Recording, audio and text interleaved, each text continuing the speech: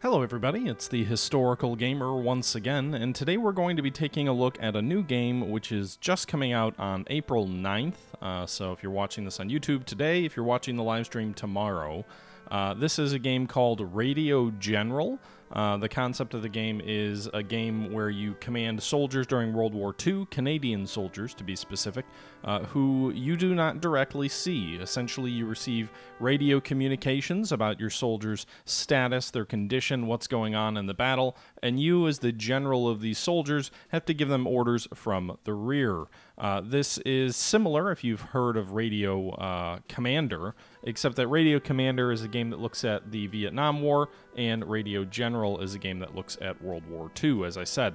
The game is developed by and published by Foolish Mortals, a studio that has a couple of games on their website that they say they've worked on. This is the first game I've seen of theirs on Steam, though. It's an interesting concept, and I'm curious to see how it translates to World War II. The Vietnam game, Radio Commander, was interesting, but it was very heavy on the sort of voice acting and sort of a bit of a narrative story it was trying to tell. My initial impression from Radio General is that the maps and the menus or whatnot feel pretty polished for a game that's just coming out from a new studio, and it also has I think a more fleshed out menu system, although a lot of the stylistic choices seem to be pretty similar to Radio Commander. With that being said, I don't see individual scenarios as an option. There is a map editor, which is kind of interesting. There's also the ability to play online co-op, which I'm really curious how that would unfold and work.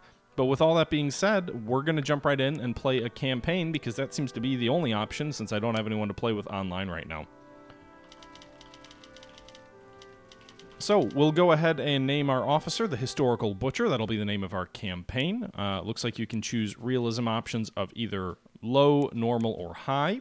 You can choose to use either figurines or NATO symbols for the units on your maps. I'm going to go with I'm going to go with figurines. I know a lot of viewers tend to prefer the NATO symbol route, but in this case we're going to go with figurines.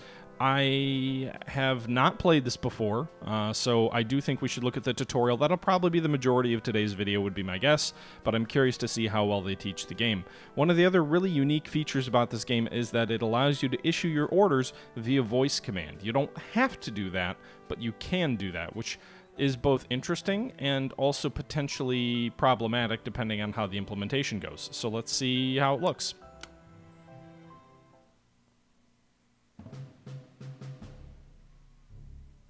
September 3rd, 1939. Britain and France declare war on Nazi Germany after the invasion of Poland.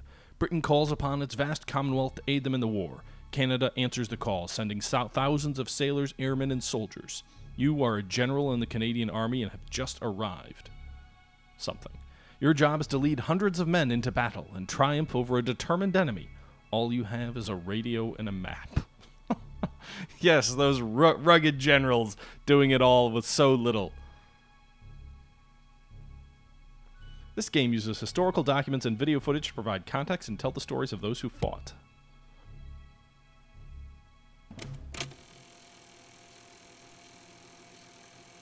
I love the old-timey film reel sound. Ooh! Canadian Army Newsreel, issue number 2. On December 17, 1939, the first Canadians landed in Britain, vanguard of a great army. They came to finish the job that their fathers had begun a quarter of a century before. In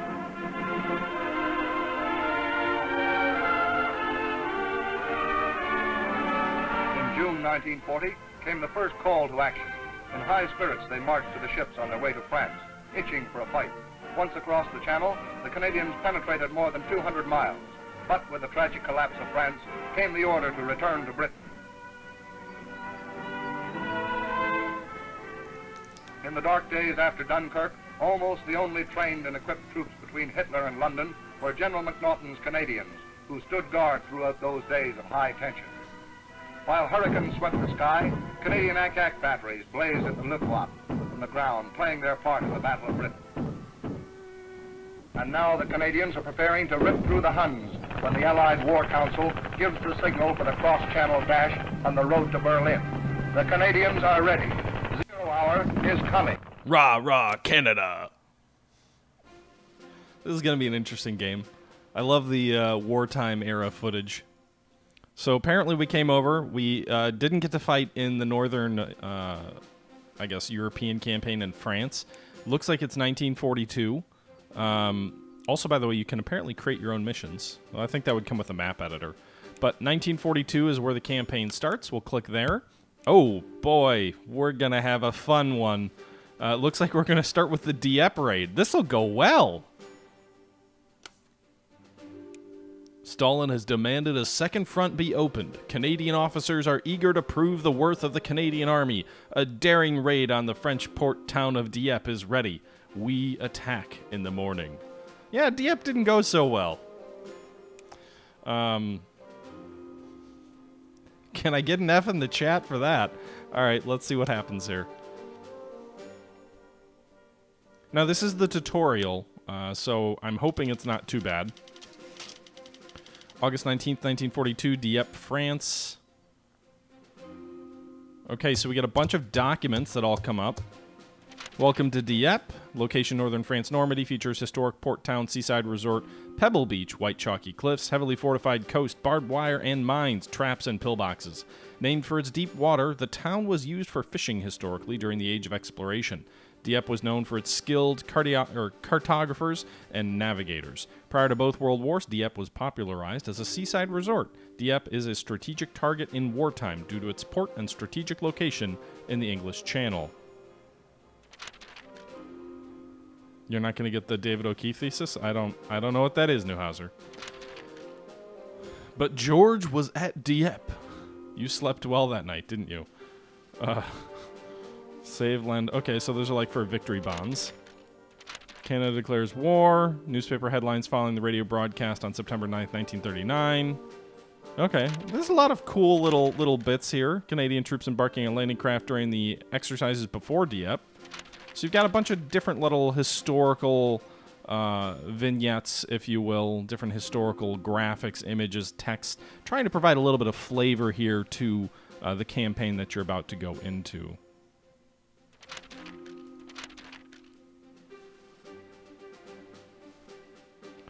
The O'Keefe thesis is that Dieppe was run largely to obtain Wehrmacht and a Wehrmacht Enigma machine. Interesting. I had never heard that before.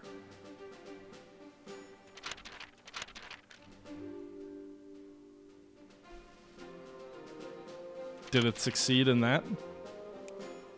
Is that like a justification of like, all these men died, but we got an Enigma? Did they even get an Enigma? All right, let's continue here.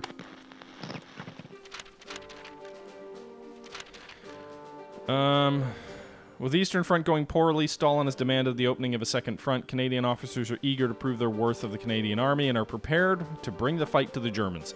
A daring raid on the French port town of Dieppe is ready. Canadian, British, and American forces attack in the morning. Wait, American? Or like aircraft? To achieve complete surprise, no preemptive bombardment will be used. We expect the enemy to be unprepared and their defenses weak.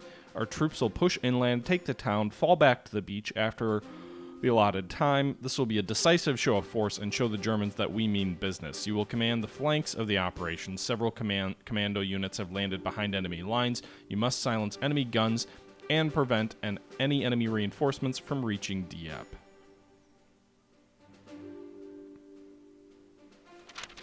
Okay, so that's the overview of the mission. Intel report, battalion strength 200 to 400 light infantry, 1 artillery battery, no enemy panzers.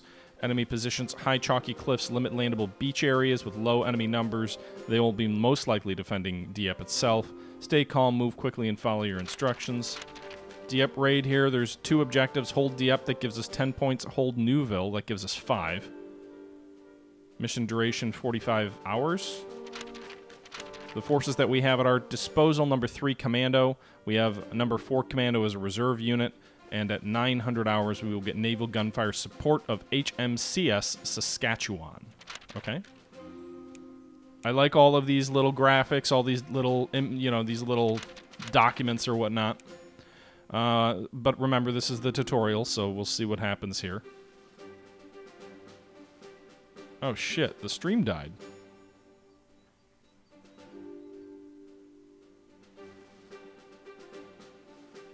One second, guys. Well, you can't hear me.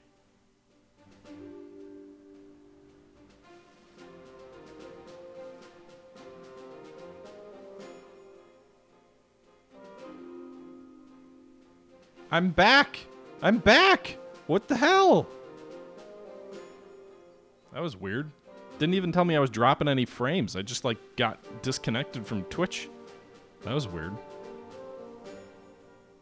Okay, so as a reminder, this is the tutorial, so we're going to jump right in. Welcome to your first operation. Please read mission briefings before continuing. So we got 4,500 hours over here.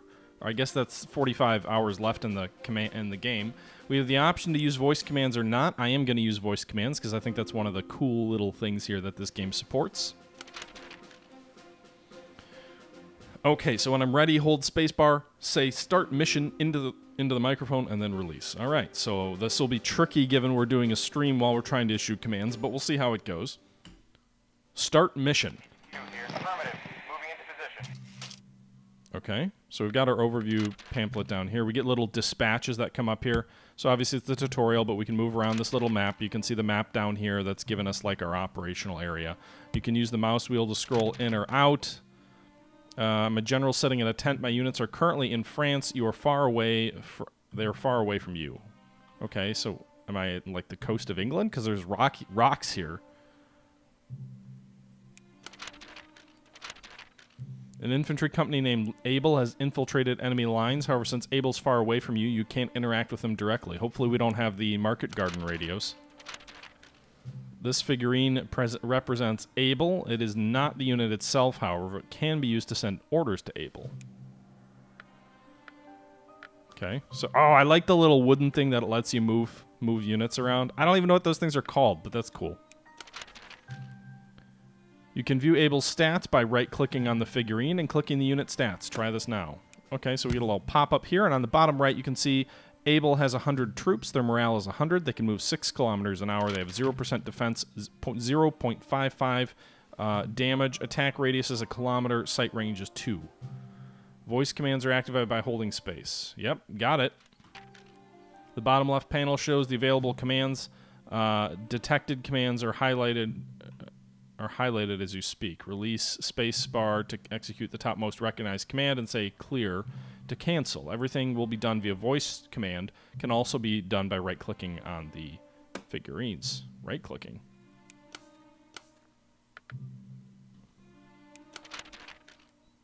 Have Able report status. Okay. Able, report status. Able, we're at November 9. Where's November 9? Oh, it's over here. So the tutorial is going to help me out by like popping up with little squares and things like that to tell me where my troops are, but that's not actually reflective of how the game presumably will look after the tutorial. Figurines pulsate when correctly positioned near their actual unit. This also grants minor combat bonuses. Okay, so if you estimate where they are, if you put them on the right spot of the map, then you get a slight bonus. As you see, when you hover over different parts of the map, you get what that map's hex is. So this hex, for example, here is Juliet 8. This hex over here by Hill 2, Location 2, at the top of it here is Lima 8. And you can see it's a hex-based map, so each one of these maps here has a different sort of name and a different number. So 5 appears to be the row here. As you move down, you get up toward 12. So it appears to be a 12 deep map. And then, obviously, as you go vertical north, or as you go east-west, you get different names for the hexes. Charlie, our landing craft has reached the beaches and we're about to disembark. Wish us luck. Okay, so we've got Charlie Company coming here on the beach. Artillery at location 2. Okay. Charlie, get to a foxhole. Don't move until the barrage lets up. So Charlie's getting hit by artillery, and they're also getting shot at by troops as they're trying to come ashore on the beach. Our unit that we can directly command here is Able, and we need to command it. So we'll go ahead and say, Able, move to location 2. Able here, roger. Moving to location 2. So we're going to see Able's actual location here, but that won't happen in future battles. By the way, let me know if you can hear me okay over the combat, guys. So you can see Able is engaging with artillery here. You can see attack range is this red circle or this red radius. Defense is blue, so they can defend out to blue, I think, or yeah, and then morale is yellow. So red is the attack, blue is defense, yellow is morale down here. We can hover over Able and we'll get the score there. All right, I lowered the volume a little bit. Let me know if it's any better.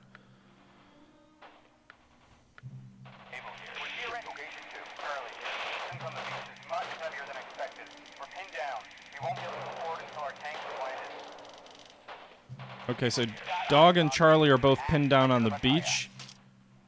We need to issue orders for them to move to location 1, which I'm not going to try and pronounce that. Able, move to location 1.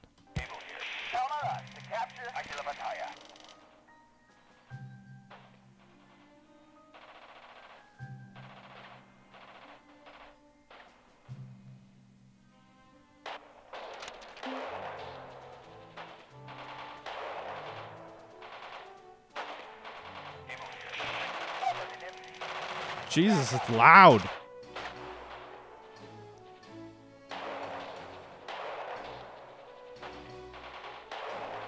Okay, so these guys are fighting, but the defenders are in this location. They have a 50% defense bonus. We have 5. You can see here we've taken 12 casualties, 13 casualties. The enemy's only taken 6 or 7 now. So this battle's definitely going against us right now. You can see time's progressing here. What are we, 5 hours into the fight? I mean, I can't click over here. Can't make it go away. I see that. Okay, so Abel's falling back by the looks of it. Unfortunately, Abel's morale hit 0, causing a panicky retreat. They must recover and regroup before receiving orders again. Okay.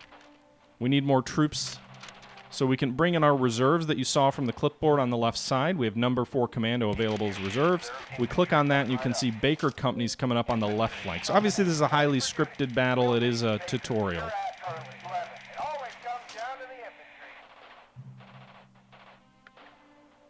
Again, these blue moving hexes are not what you'll see in the actual battles, according to everything I've seen. All right, so now we want Able to regroup. Okay, so we want to attack them simultaneously from each flank. Baker, move to location 1. Able, move to location 1.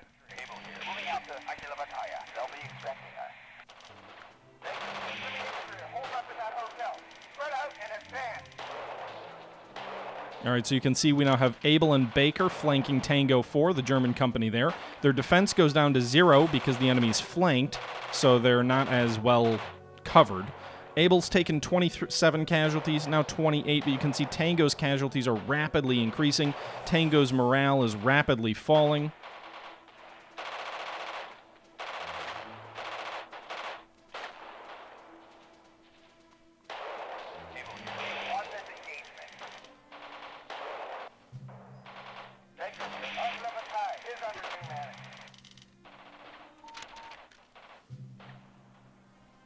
Okay.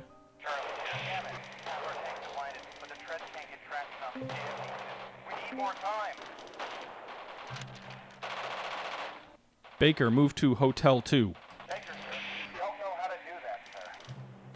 Baker, move to Hotel 2. What? Oh, Hotel 10. Baker, move to Hotel 10. Shouldn't I have been able to move them to Hotel? Well, Hotel 2 would have been in the water, so I guess that's fair. Able, Baker, dig in.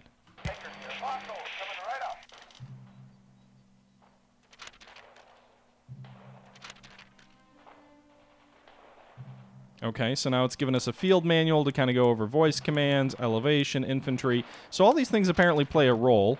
So the contour lines are going to influence how units engage. So these hills, for example, will be better battle positions, presumably.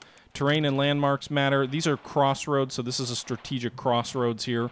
So those are important things in terms of defending or where the enemy avenue of advance might be. One of the things that I saw was that as units move, if they're moving a short distance, they'll take a direct route, but if they're moving a long distance, then they'll rely on things like roadways to move more quickly. So again, it does seem like there's a fair bit of depth and detail into this. I'm not going to jump through all of the different things, artillery, anti-tank guns, engineers. I'll probably have to do that off screen. But those are all different things to keep in mind when you're playing this.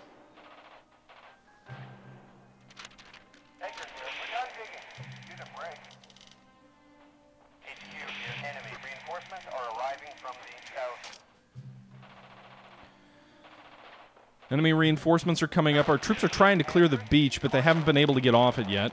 Looks like there's enemy tanks coming on each flank. Tango 5 and Tango 6. It looks like there's 4 enemy tanks on each flank. Their defense is 30. Their morale is 100.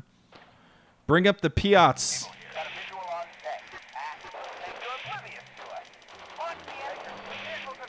Launch the ambush.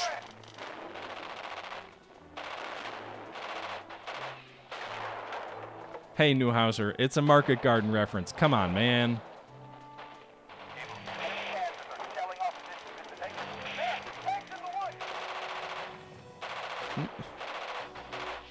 Well, that doesn't look good. Enemy infantry's coming up, too. You're losing. If you order them to retreat, you might save lives. On the other hand, letting those tanks get to the beach might cost even more lives. The option is yours. Oh, shit. Do we have them hold their position and try and save lives on the beach, or do we have them retreat? Able, hold position.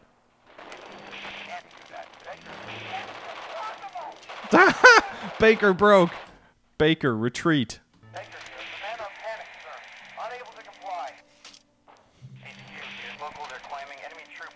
We're having trouble contacting your units. Try to reestablish contact. Able, report. Able, report. Able, report status.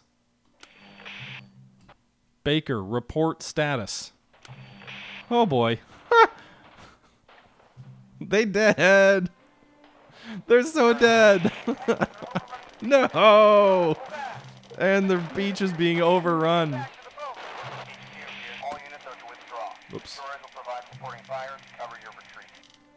those German tanks or our tanks?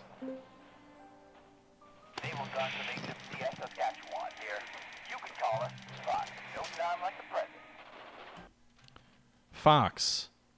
Fire barrage at Kilo 3. Maybe you guys could have brought the destroyers in sooner.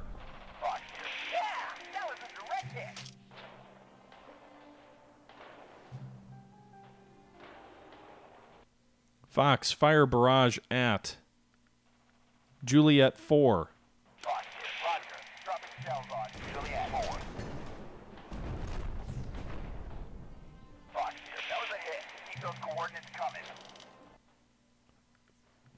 Fox, fire barrage at India 4. Fox, coordinates confirmed. Firing barrage at India 4. Currently, can't delay any longer. Fox, I'm getting reports that did some real damage. Fox, fire barrage at Hotel 4. Fox, artillery firing at Hotel 4. I'm sorry, boys. We're gonna have to leave you behind. The boys we left behind will have to surrender. Something tells me they wouldn't be quite so sanguine to be like, the war ain't over yet, boys.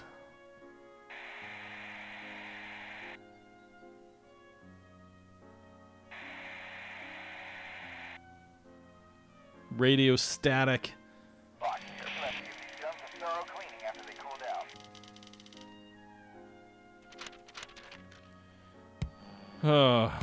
Well, we didn't hold Dieppe and we didn't hold Noiville. I'm gonna guess you couldn't. And that's just the way the tutorial went.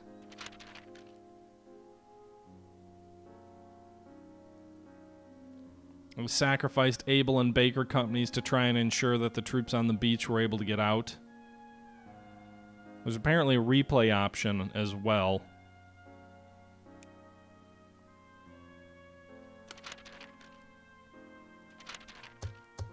Soldiers under your command have been killed. Their families must be notified. It may provide some comfort if you were to write directly to these families. What? What? I need to write a letter?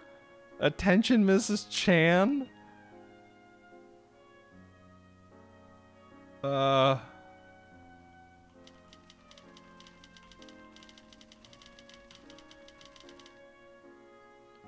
Is this his wife or mother?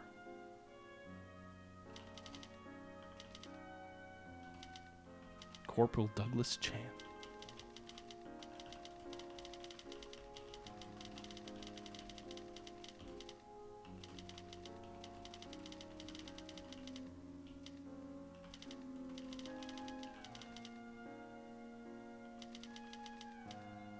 I don't know what to say. I can't do better. Oh man, that was interesting. That's kind of a goosebumpy kind of a thing. Like write letters to fallen soldiers.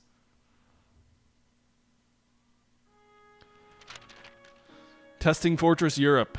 Dieppe was a disaster for the Canadians. More Canadians would be captured in the Dieppe raid than would be for the entire 1944-45 Northwest Europe campaign.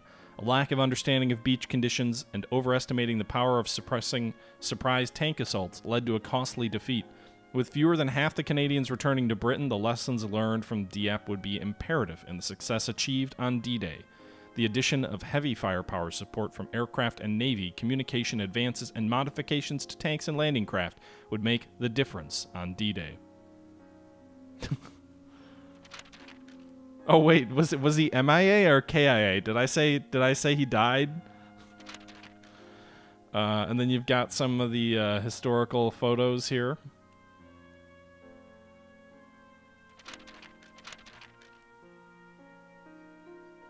I can't imagine being part of such a shoestring type operation as Dieppe and comparing what they had in 42 compared to what they had in 44. I know it was only a raid. It wasn't intended to, you know, be a staying power type thing. But at the end of the Second World War, Canadian Brewery published this collection of illustrations as a tribute to French-Canadian soldiers and the battles they fought. Interesting. Major J.M. Figgott and members of his company of the Royal Hamilton Light Infantry kneeling at the graves of Canadian soldiers killed at Dieppe. So they came back to Dieppe in September of 44. So after the Normandy campaign, or during the Normandy campaign, after the breakout, these soldiers came to the graves of the French, or of the Canadian soldiers who were killed at Dieppe. That's kind of that's moving.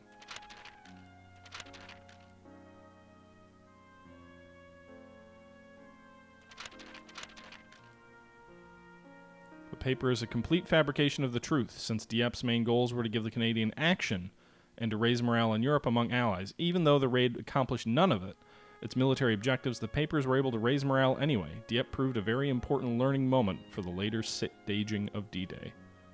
So these, I'm assuming, are like actual...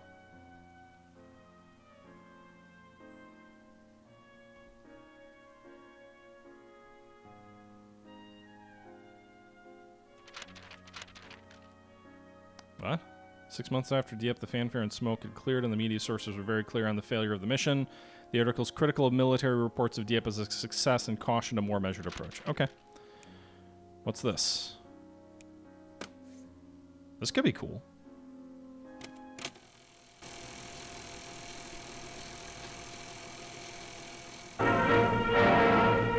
Like all the rest of the Canadian Army, the 1st Army Tank Brigade is going to see these days.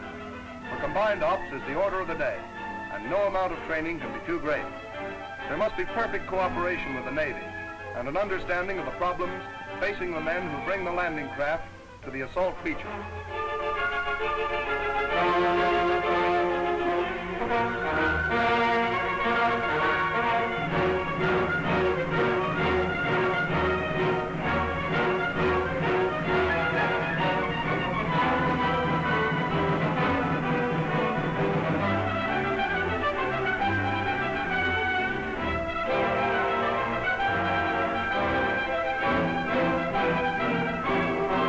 As the LCTs approach the beach, the ramps are lowered and the tanks prepare to move ashore.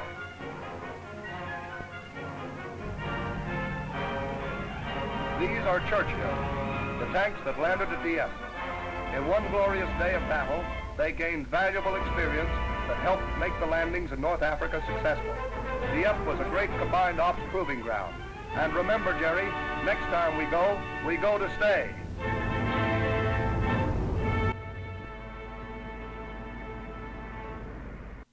I like how the tank starts to get stuck right as the video ends. It's like, oh, quick, cut it, cut it. Don't show that. Okay.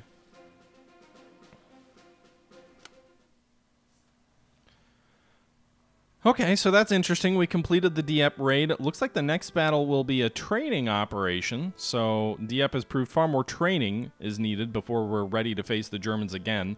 Field exercises are performed under more realistic conditions where you can't see your units.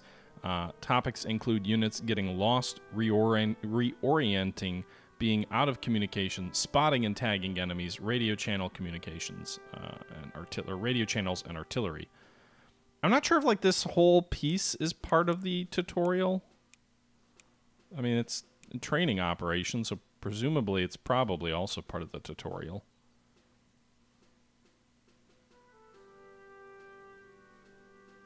I wonder if we can jump right to Sicily. We could. We could jump right to the Sicily campaign. The 42 campaign presumably just goes on for training in England now. I don't think there will be anything else in 42 in England. Sicily would be my assumption is where the game like really starts. I guess 42 could end up going to North Africa too. I don't know, we'll see. With that said, guys, I know this is a bit of a shorter video, but I'm going to go ahead and wrap this one up. This is really just a first look. This is really interesting. I'm curious to see what it feels like when they take some of the training wheels off as you get through the tutorial and as you kind of really dig deeper into the game.